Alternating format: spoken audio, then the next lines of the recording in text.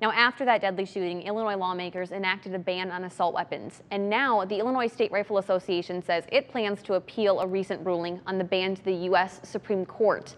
Now, the group wants to challenge a ruling Friday by a federal appeals court, which declined to block enforcement of the law.